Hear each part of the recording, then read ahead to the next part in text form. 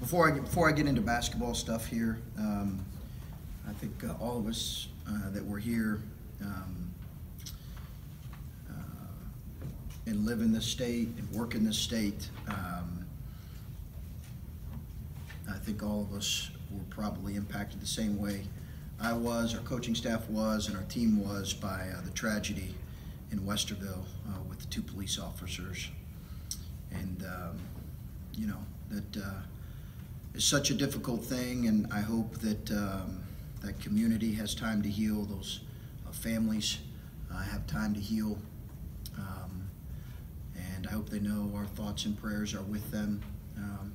A lot more important things than a game here tonight. So that one certainly hits close to home for all of us, particularly because of where we're located, and we have a couple young men from that area. So just want everybody to know that want them to know, that community to know that our thoughts and prayers are with them tonight, with Anthony and Eric's family.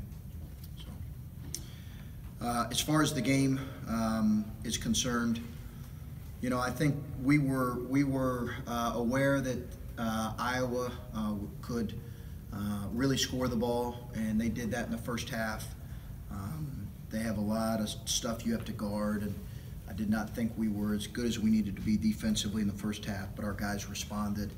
I thought we were good offensively for the whole game. Moved the ball, shared it, made the right pass at the right time.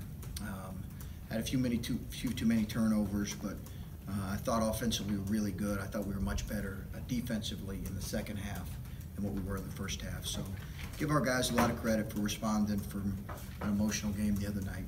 And proud of them. I think Iowa has a real chance to finish strong.